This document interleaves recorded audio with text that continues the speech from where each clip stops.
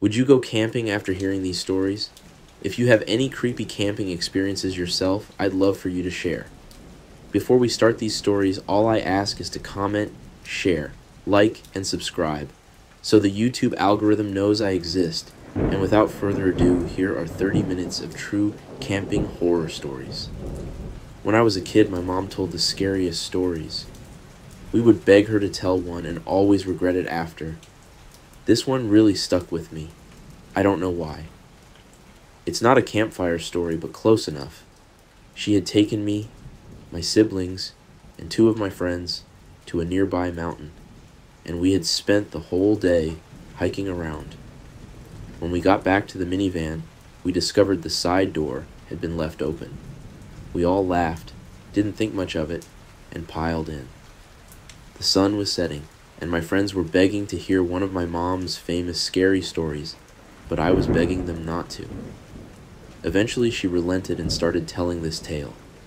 It started by describing the very day we just had, climbing around on the mountain rocks, having a good time. But unbeknownst to us, something was crawling down the mountain toward the parking lot. She described this creature in great detail.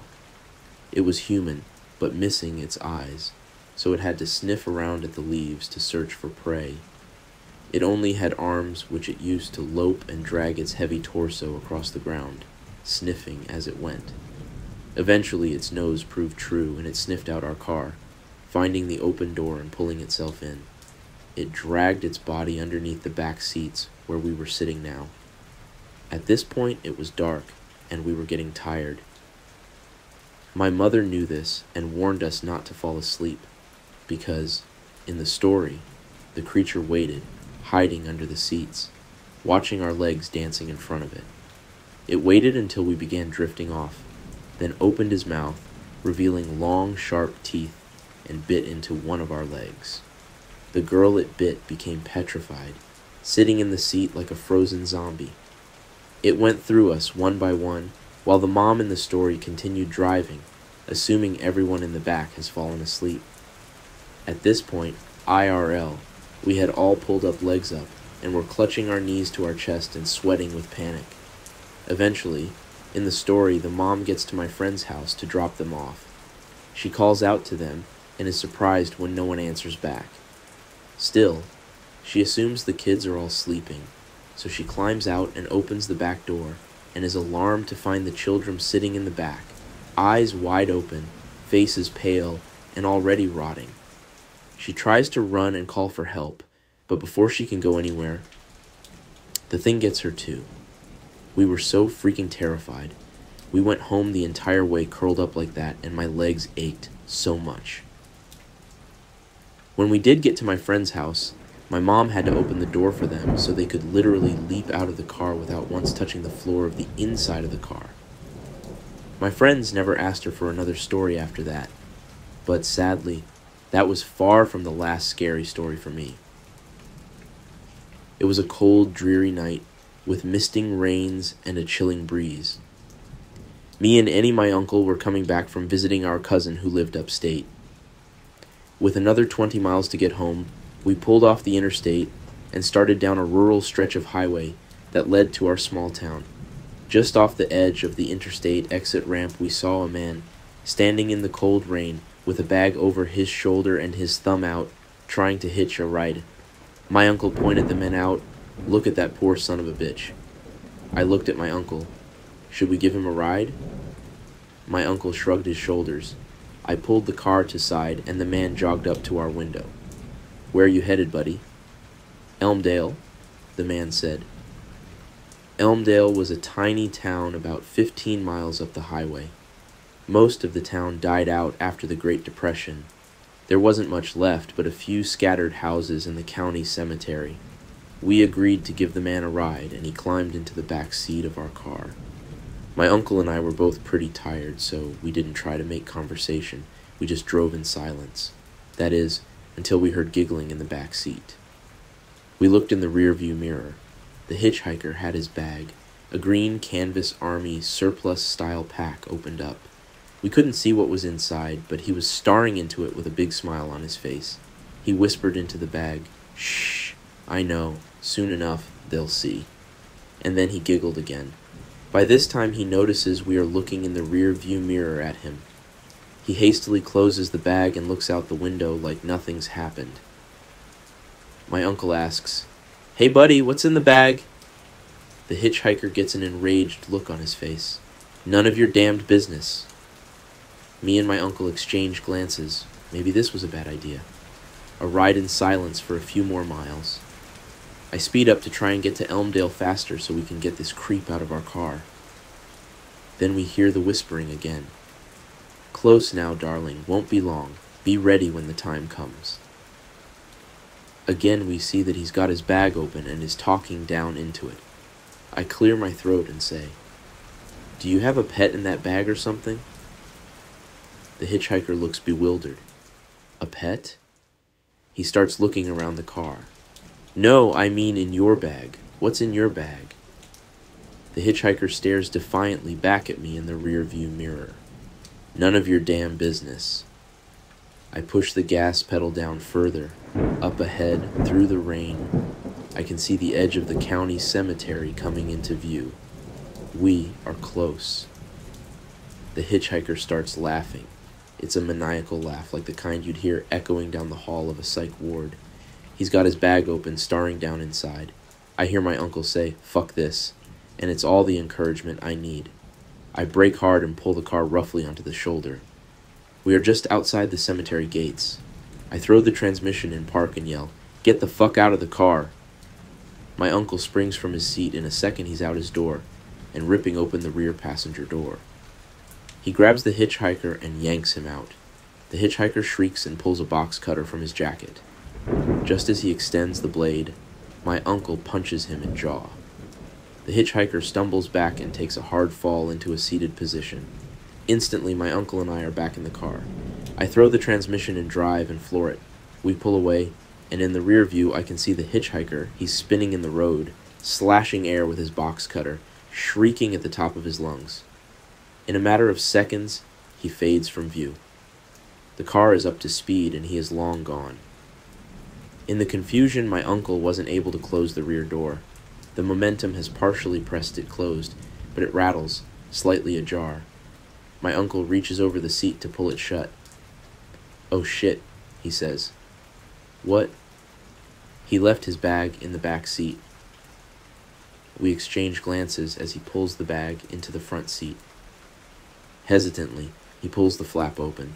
His hand freezes in place. His eyes bulge. "Holy shit." I ask him what it is, but he's unable to speak. Instead, he turns the bag toward me and pulls the flap all the way open so that I finally peer inside. And do you know what was in that bag? None of your dang business. Not my story, but my cousin's. He swears it's true, and I'm inclined to believe him.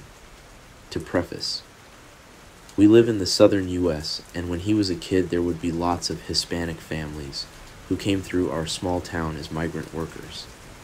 They would stay a while, taking up residence in whatever housing was available, often small, empty rural houses outside of town.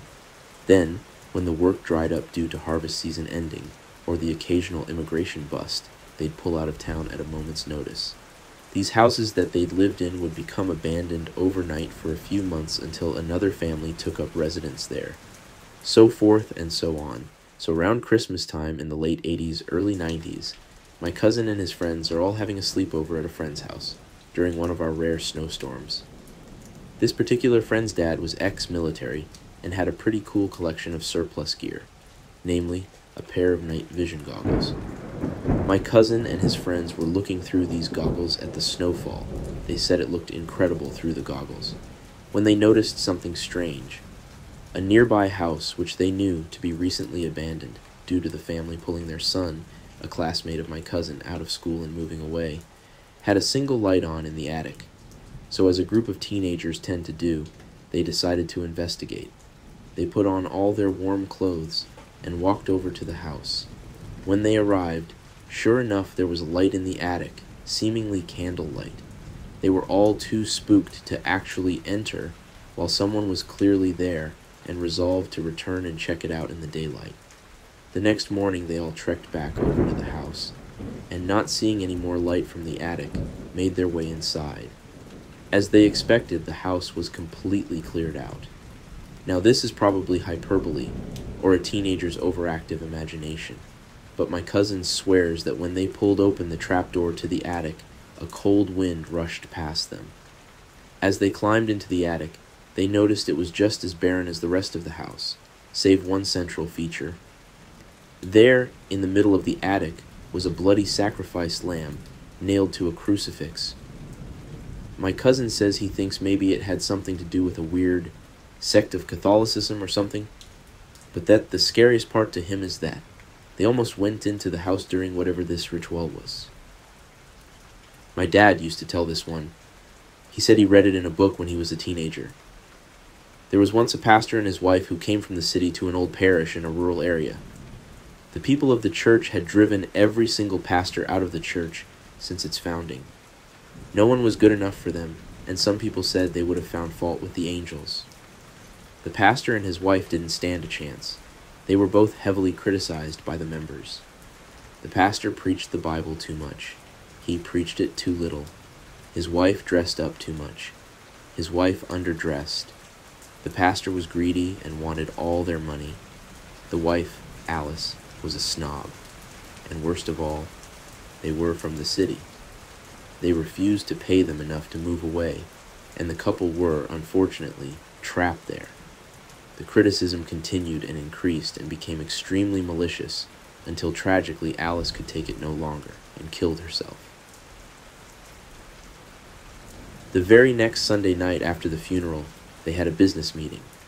The church elders cruelly belittled the pastor for his many faults, and some even implied he was the reason his wife had died. At this final cruel criticism, there was a horrible scream, and down from the belfry came Alice, shrieking accusations at the elders. She was dressed in her funeral clothes, with her hair loose, and her eyes wild and full of hatred. They all fled. The next Sunday morning, Alice again came shrieking down. Every time the church tried to meet, there would be Alice, and they were finally forced to abandon the building after a failed exorcism. To this day, the church remains empty, and anyone that tries to buy or meet in it is driven off by the vengeful ghost of Alice. Side note, my dad is a pastor, and I always thought it was weird. He told us this ghost story about vengeful minister's wife. I was lost in the woods as night was falling. I'd been walking all day and was desperate to find somewhere to shelter. In the darkness, I came across a lonely cabin, and without even thinking, I knocked on the door. When there was no answer, I decided to try the handle. The door was unlocked. I got in and threw myself on the single bed in the middle of the room. I felt bad about breaking in, but I was exhausted and fell asleep almost instantly. In the middle of the night, I woke up, but something kept me from going back to sleep. I hadn't noticed before, but on the wooden walls hung the most sinister paintings I'd ever seen.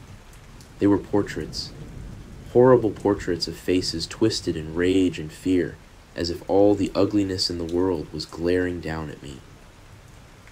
Lying there in the dark, I shivered and somehow knew that the faces in the paintings were looking at me as an intruder, and how they hated me for it.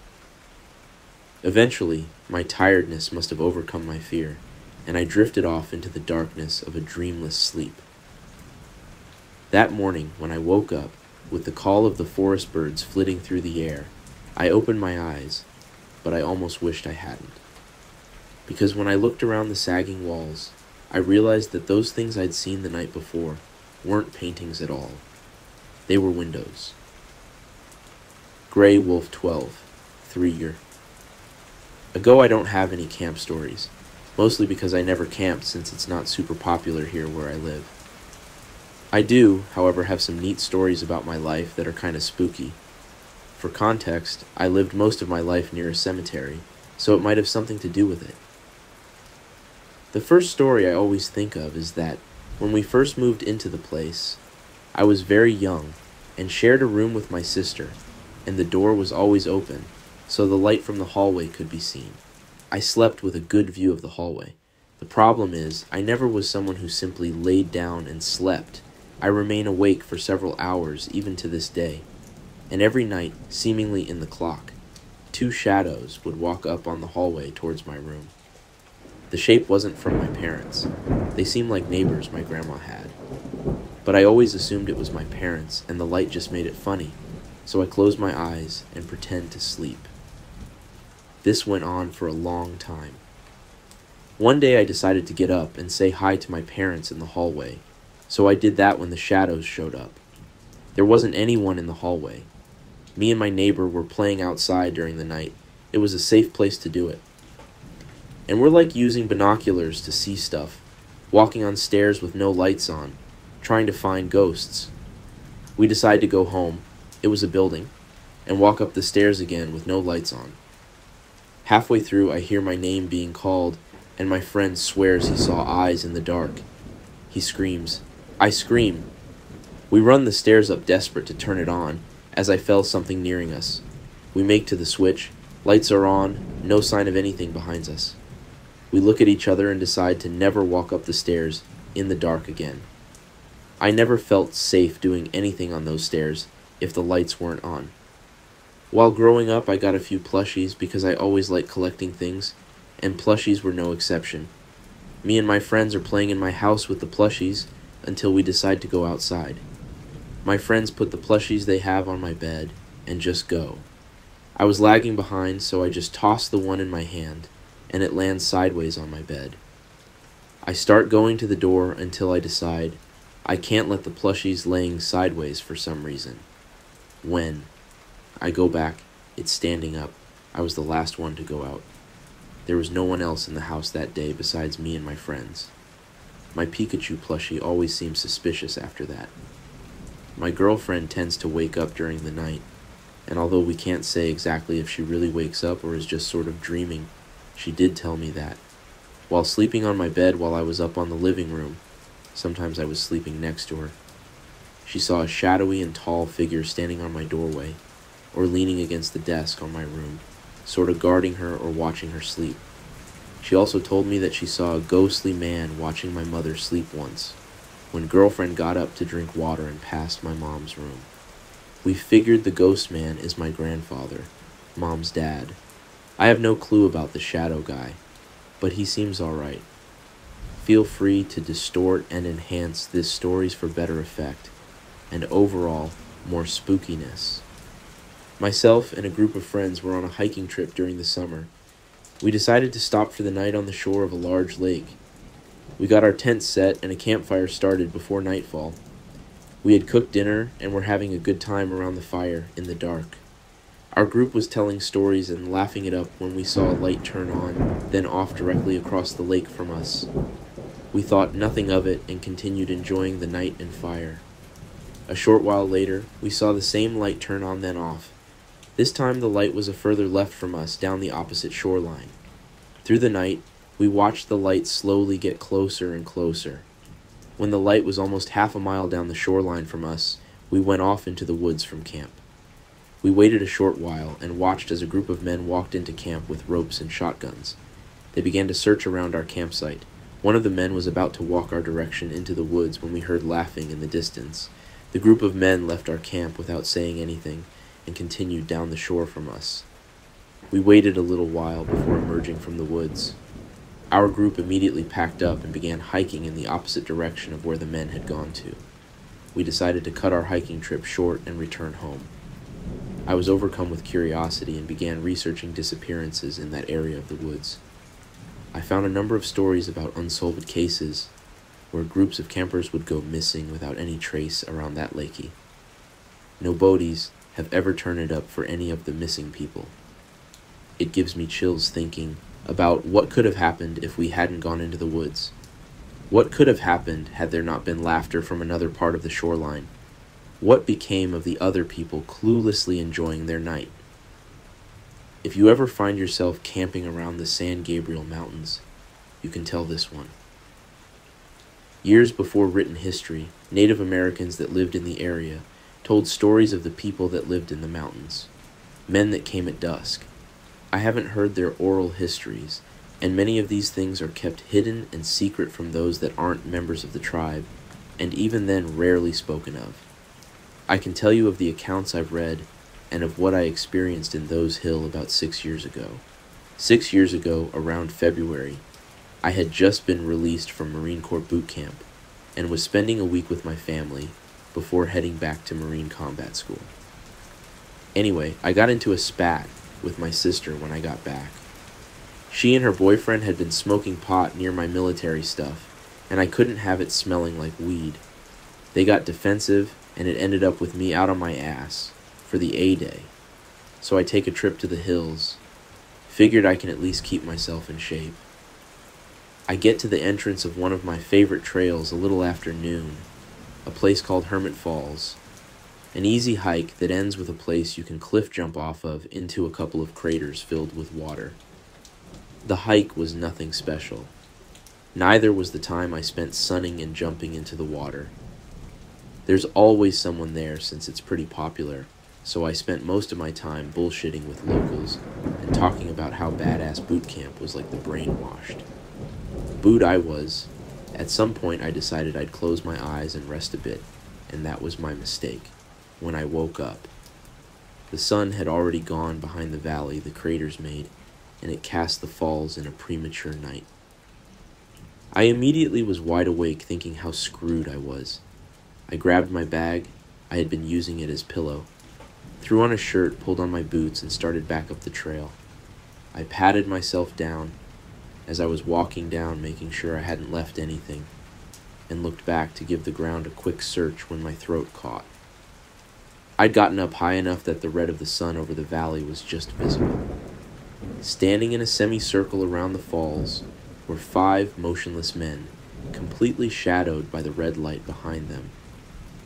Then I heard a shuffle of bushes behind me and flipped around thinking I was going to be attacked. Instead, on the other side of the river that led into the falls, was another man, still shrouded by shadow, but more detailed. I could see a hat long-brimmed, and he carried a walking stick in one hand. He extended a hand and beckoned. Before turning and disappear without noise into the brush, momentarily stunned, I looked back to where the other 5 had been, but the sunlight had faded completely, and even if they'd still been there, I wouldn't have been able to make them out.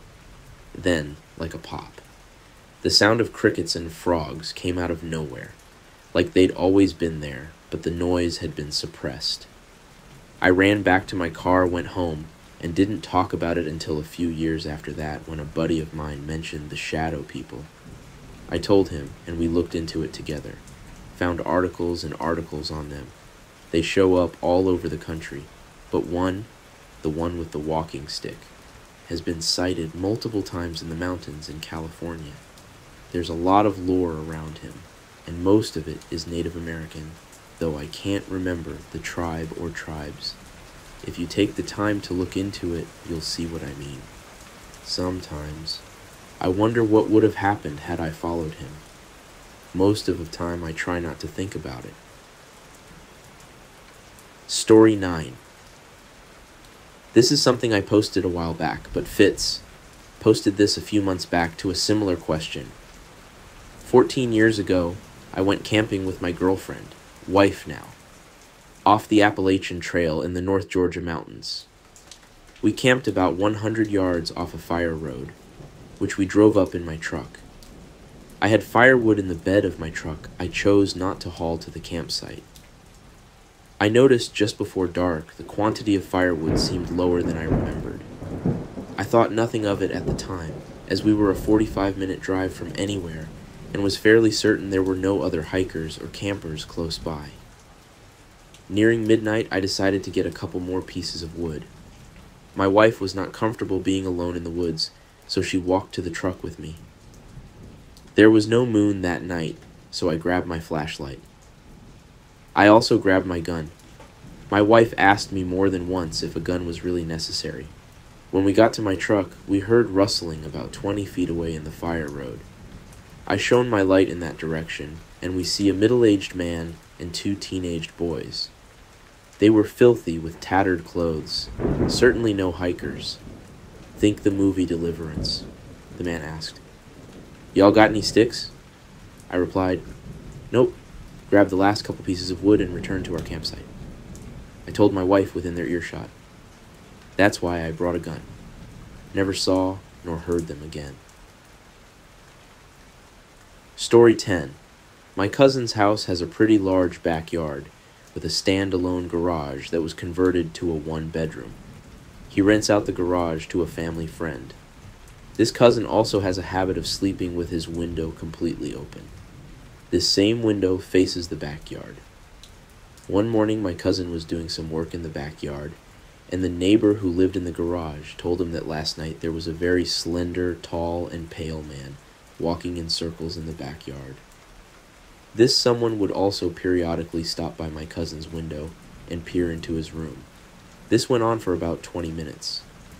The neighbor thought it was a friend of my cousin's, but my cousin told him he didn't have a friend which fit that description, nor had he invited someone to the house last night. Story 11. My cousin was pretty freaked out and told this story to a couple of friends, and one friend had a similar experience. This friend was hanging out with a friend in his garage one night. After some pizza and drinks, his guest passed out, and he decided to go use the bathroom before calling it a night. When he came back from the bathroom, he saw a tall, pale, and slender figure hunched over, staring right into the face of his sleeping guest. He was shocked, scared, and quickly closed the door and called the police. The police asked him to check and see if the invader was still in the garage. When he opened the door, the invader was no longer there. I am going to set the scene first. We are at my Girl Scout camp. This year, my troop was placed in the camping section furthest away from the entrance, deep in the woods. There is a clearing and large field behind the camping section. My troop leader points to the clearing and field. She asks if we knew what building once stood in the field. We all said no, and she explains it was an insane asylum. It burnt down many years ago, she explains. While it was on fire, many of the patients escaped. Some were found. She puts her head down, and some were never found. They suspect they, well, still roam the campgrounds. Everything pauses for a second. All of a sudden, my troop heard running in the woods, followed by voices, banging on the main cabin too. My troop leader lifts her head back up and asks, "Do you know what the patients liked most?" The troop in unison said, "No." She screams and lunges at us, little girls, and another troop leader darts out of the woods, scaring the crap out of us. Shout out to my fellow Girl Scouts, I hope y'all are well. Story 12. This one came from my grandpa, and I've told it to many at Girl Scout camp. Also, fair warning, it's a bit gory. It was a calm and quiet night. The fog was thick, and it was a new moon. A young girl stood in the middle of a clearing surrounded by thousands of trees in every direction. The girl had run away from home in the dead of night. As far as she knew, she was all alone. She laid down to rest, but something, was watching. Her screams could be heard throughout the entire wood as she was brutally mauled by a rabbit wolf. The last thing she saw as the life drained from her eyes was the ravenous gaze of the wolf. The next day, her parents searched far and wide for the young girl, but all they found was her mangled nightgown in her left hand. The two were devastated, and they locked themselves in their cabin for weeks. After a month had passed, their neighbor decided to check on them. However, nobody was there, but there was one thing that made his stomach turn.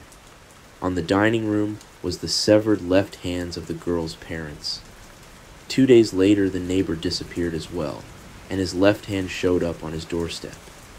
One by one, the rest of the village went missing, and all that remained of the people that once lived there was a bunch of severed left hands.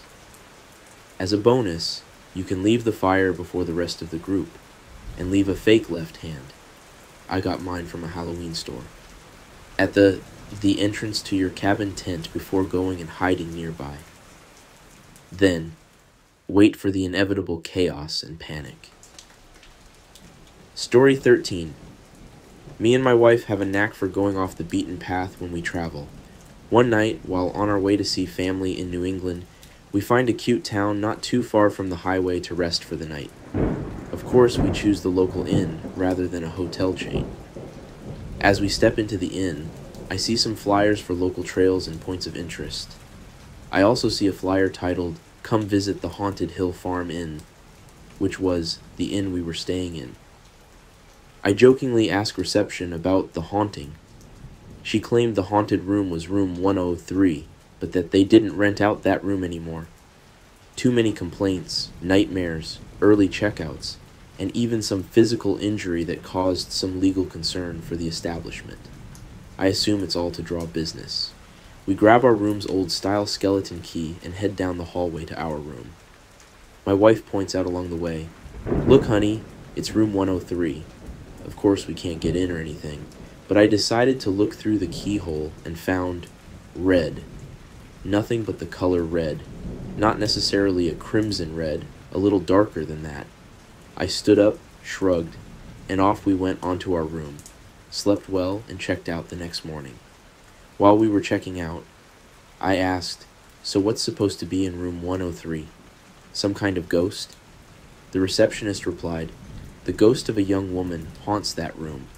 The story is that when she reveals herself, she floats, wears a colonial-style nightgown, has straight black hair, and deep red eyes." Story 14. My brother told me this. An old man lived in the mountains alone with his dogs. He hated people. The one he did love was food. He loved to eat, and he loved to hunt, and loved whistling a tune while hunting one day. There was no game in the woods, and he went home empty-handed. He was angry, but he couldn't do anything about his empty stomach. He was putting a log into the fire when he stopped. He heard a scratching noise above him. He looked up, he saw the tail of something. The thing was trying to get in through the roof. The old man didn't think twice.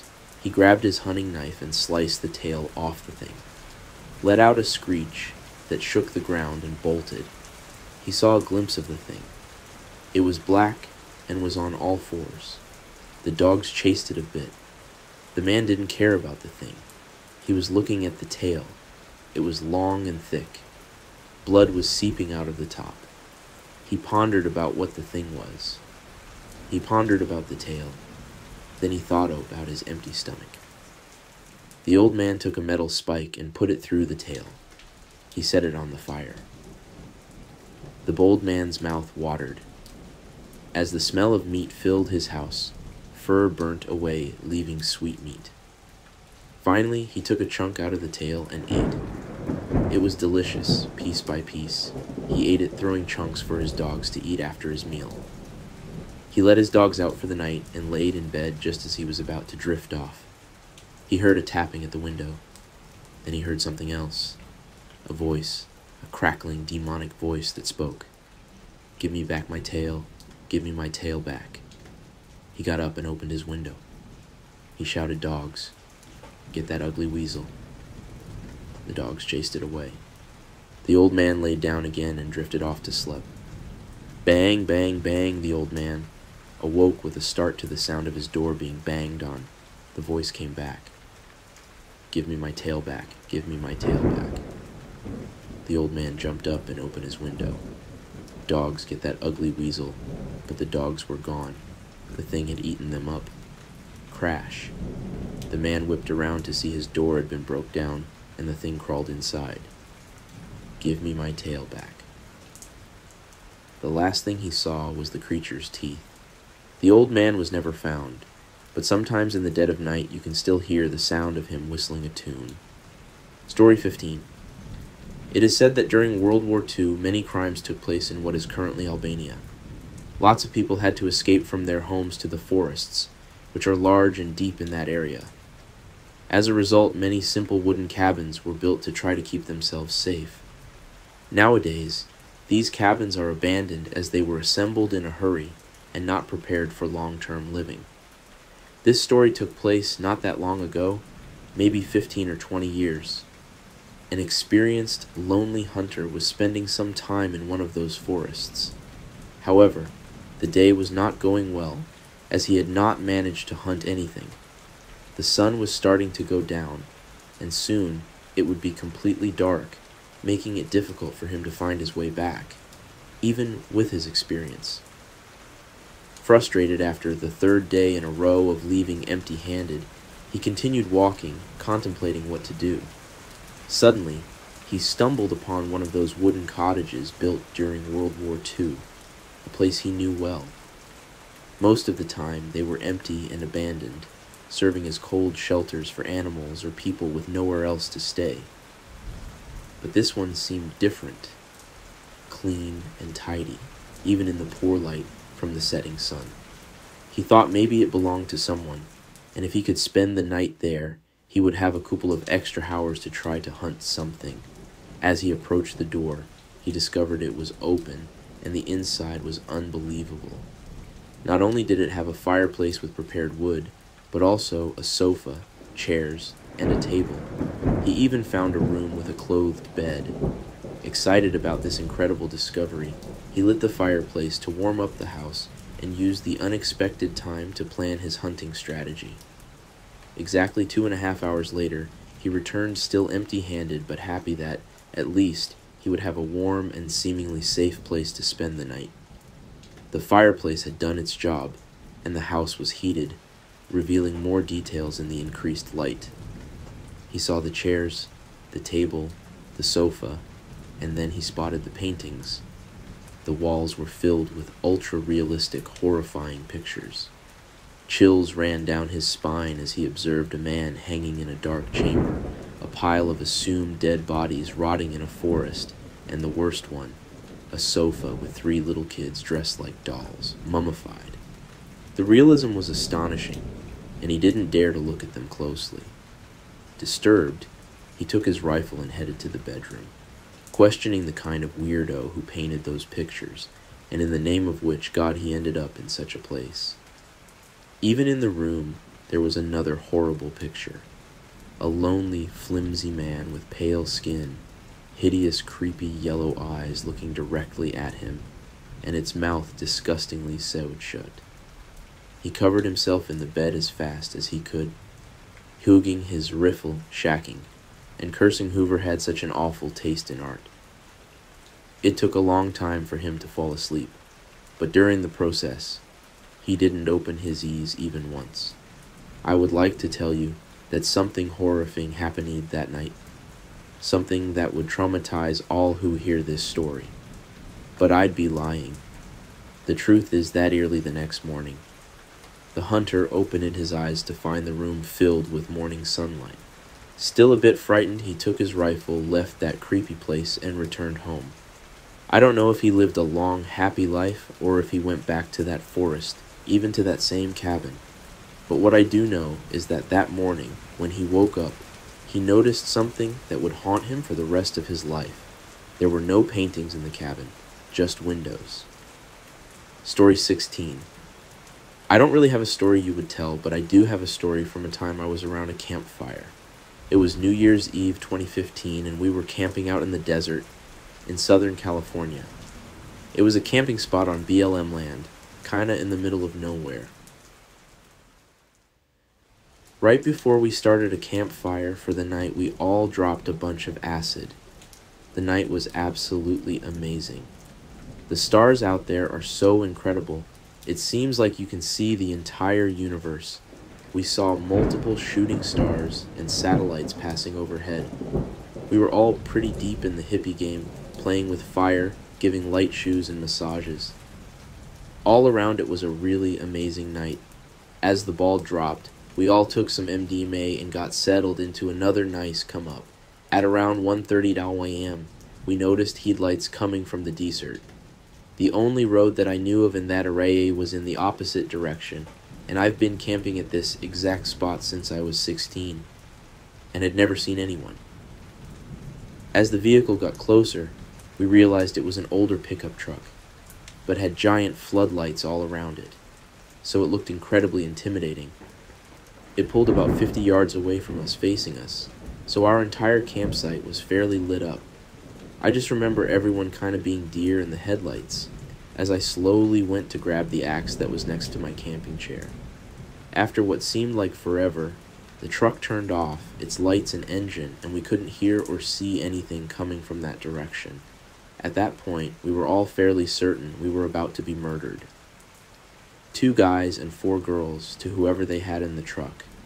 All we had was an axe, a knife, and some longer, thicker firewood. We armed ourselves with what we had and just kind of waited to see or hear something. After about 30 minutes, nothing happened, and after an hour we had all completely forgot that the truck was even there. The drugs brought us back to a chill night. Not soon after that, they made their first move, and we were unprepared. All of a sudden, out of the darkness, we hear a loud pop. We panic for a moment, and then we see it. A bright flash in the sky. A fucking firework. They light off a few more over the course of the hour, and then drive off around 3 a.m. To this day, it was still the scariest and strangest thing I've encountered while camping or in the wilderness. Story 17.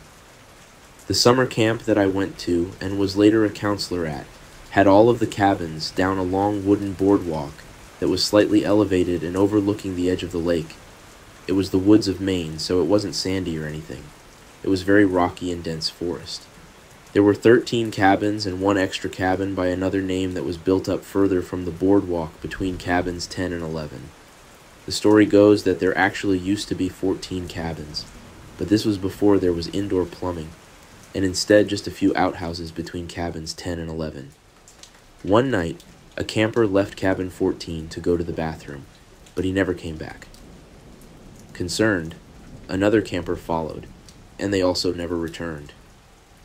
One by one, all of cabin 14, including the counselor, wandered into the woods, trying to find the others and never returned.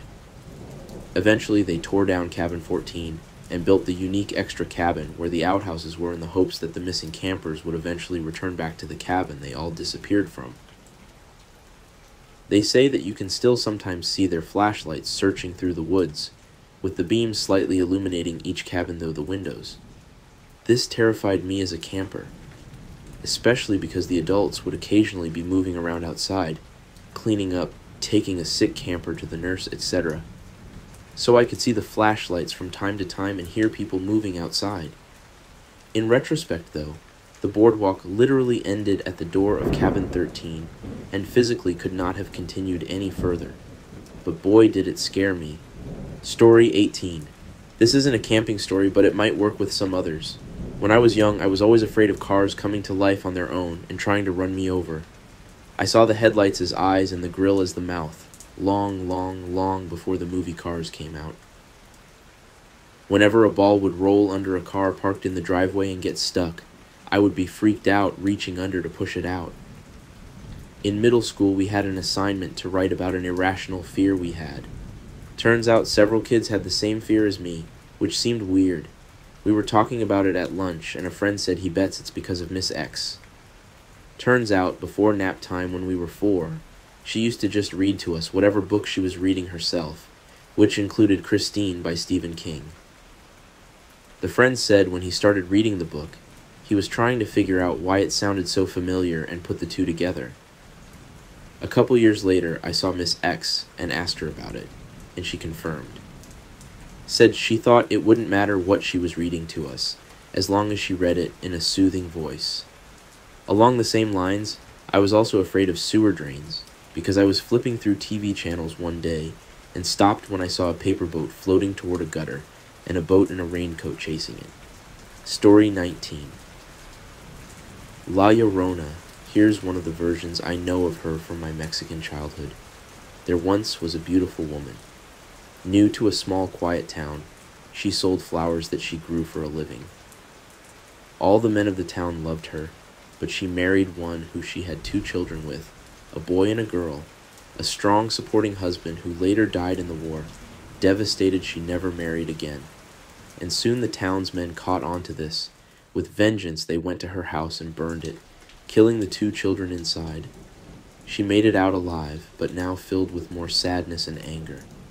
She swore a curse on the town to watch out for their kids, as she would bring upon the same fate that they gave her, Eventually, the story molded into the countless versions that exist, but the name of the town is said to be forgotten and eventually covered up by nature's forest.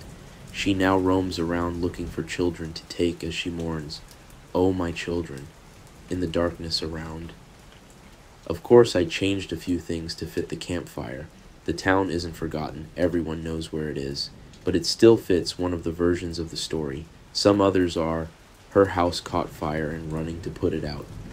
She left her kids in a boat and the drowned in the rapids, or she killed her own children from the sadness of her husband dying.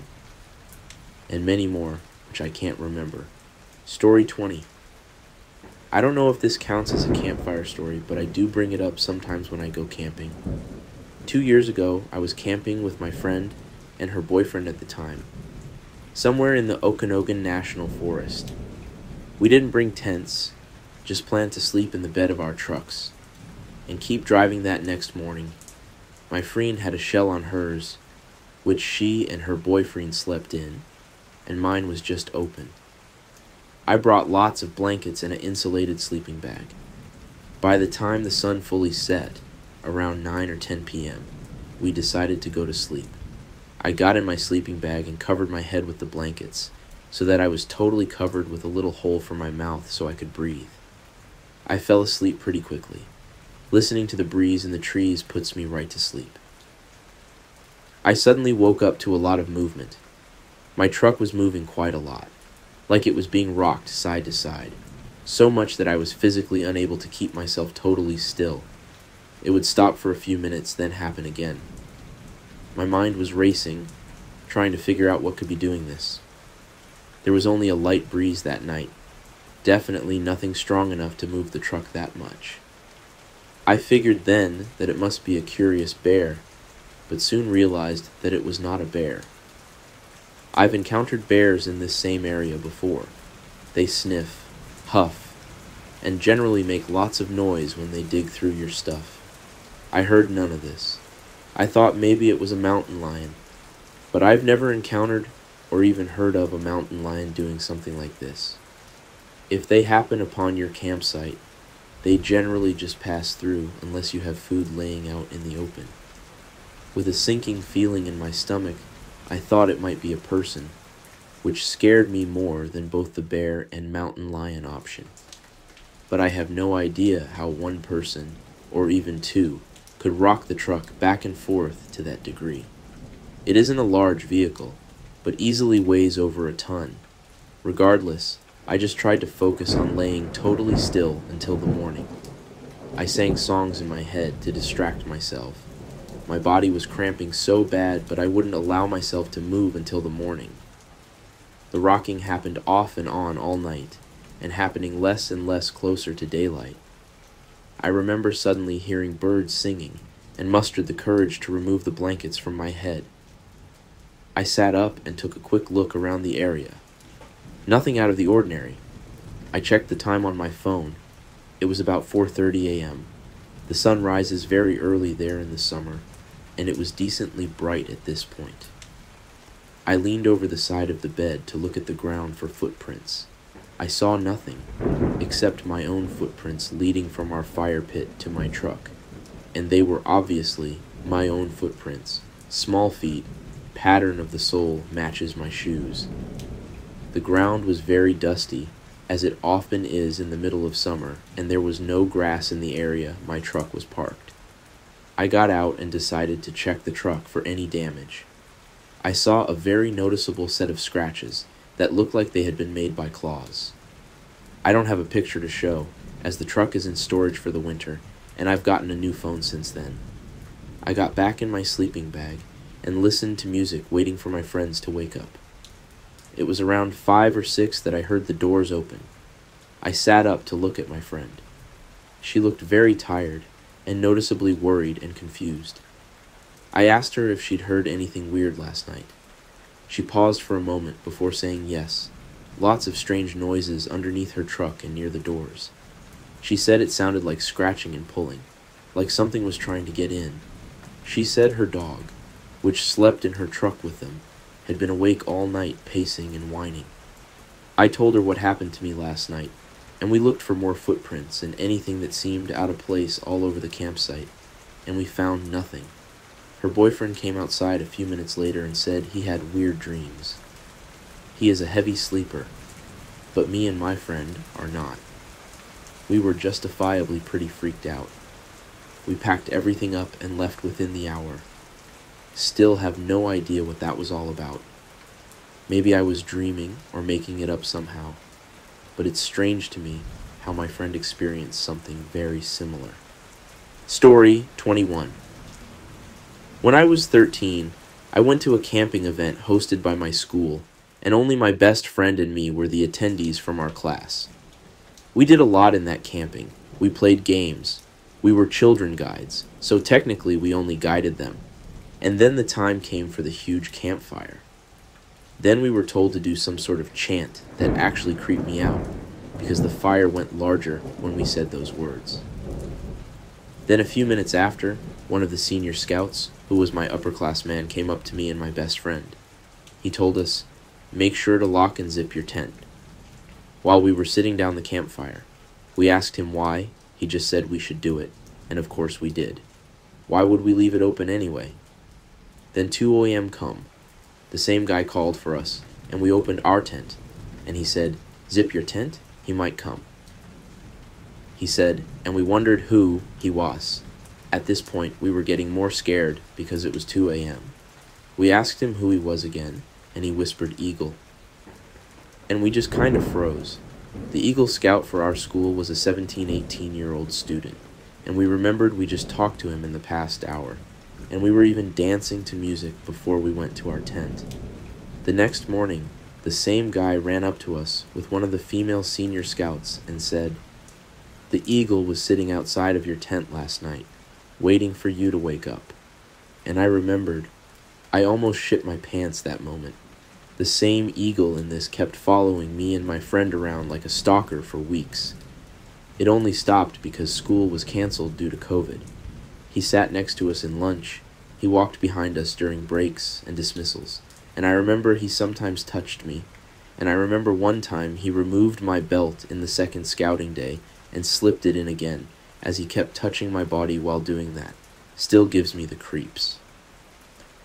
I don't know if this is a campfire story, but some of it was told during a campfire.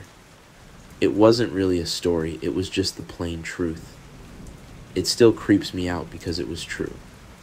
Story 22.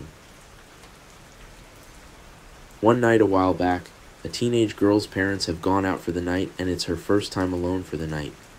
She's sure she'll be okay, as she's got her dog to keep her company. Enjoying the freedom of no parents, as it gets dark starts to get a bit spooked. You know what it's like when you're home alone. Every noise is amplified, and you assume it's something nefarious. She's laid on the sofa watching TV and falls asleep, when suddenly, an emergency broadcast wakes her up. It's about a killer on the loose in her area is played. Jumping up, she goes round the house, locking all the doors and windows with her dog closely following.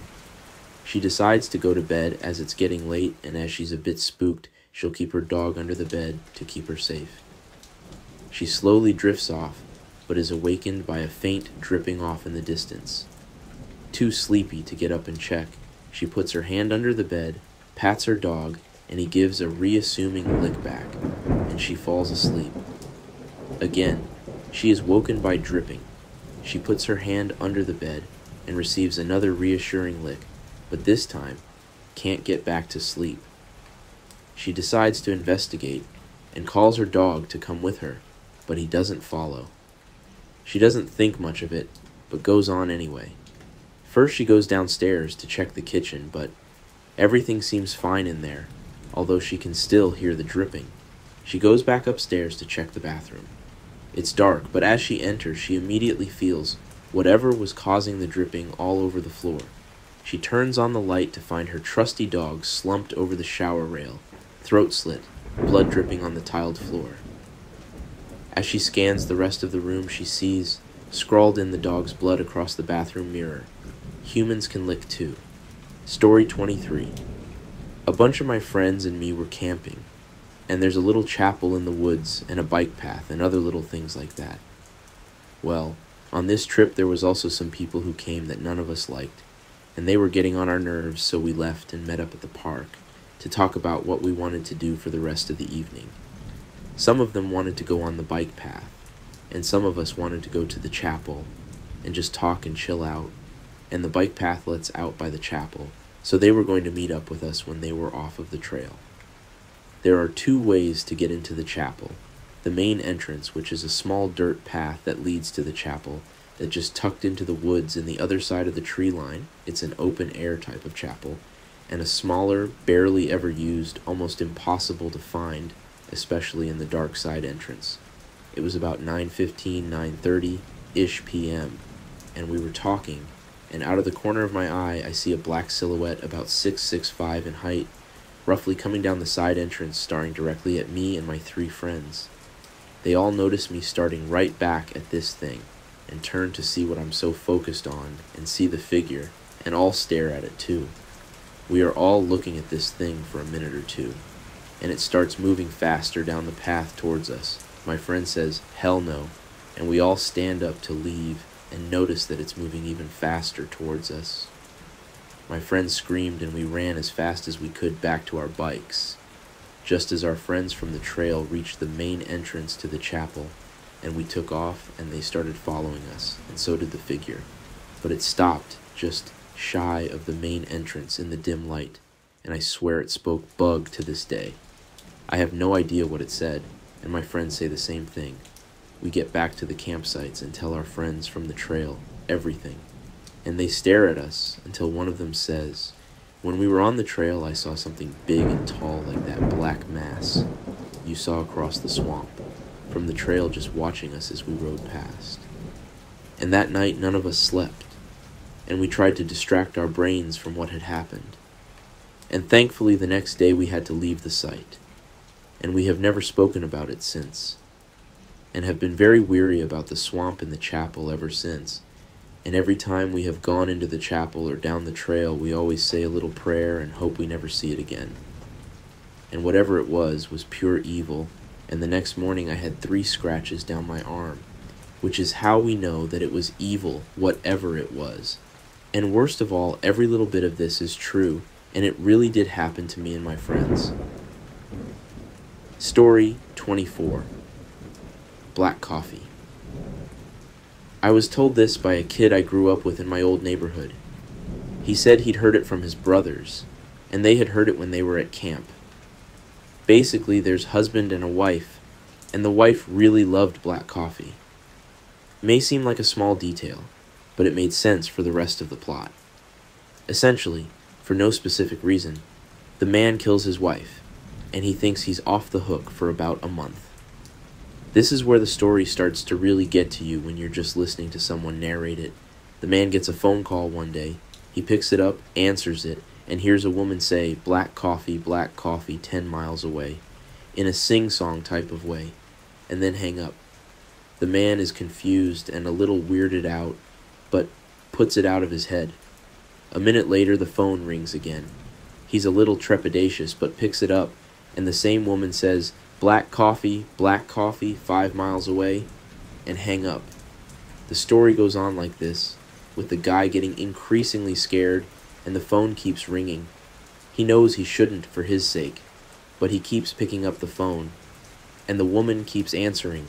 With closer distances, the more he picks up, like, black coffee, 1 mile away, black coffee, standing in the driveway, black coffee, standing at the door. Guy runs upstairs and locks himself in his room. Black coffee, coming up the stairs. Black coffee, walking down the hallway. Guy locks himself in closet. Black coffee, standing in your room. Guy closes his eyes and hears the closet door open.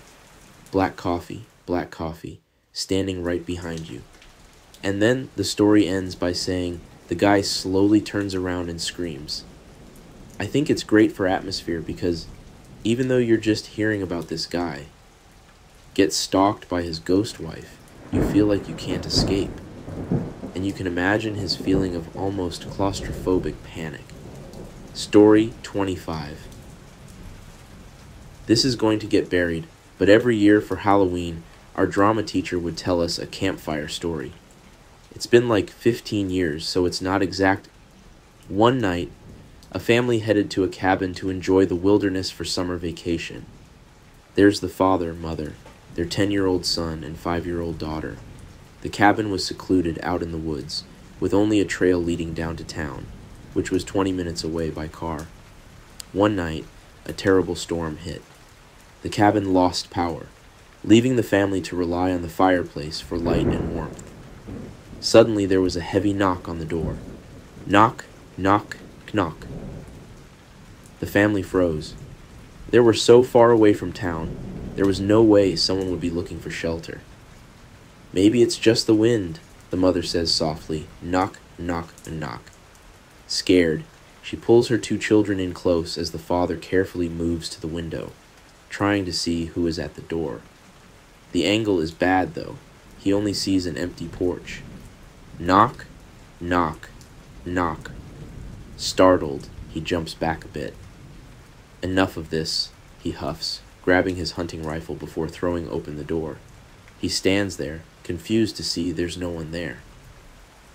Stay put with the kids, probably some local teenagers thinking they're funny. I'll find them and scare them off, he tells her before going out into the rain, yelling for them to come out. She hears his voice getting a bit distant before she hears him screaming, followed by gunshots.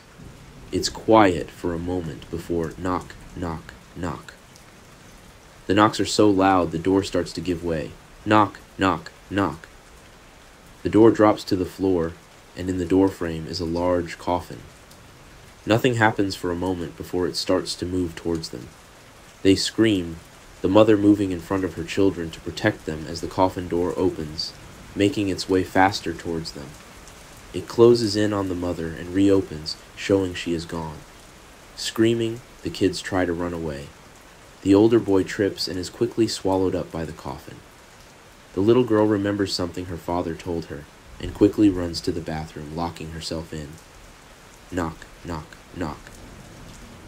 She desperately searches in the medicine cabinet until she finally finds the little brown bottle her father showed her.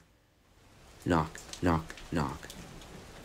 With the door broken down, the coffin moves to swallow the little girl. She opens the brown bottle and throws the liquid inside at it, emptying the bottle.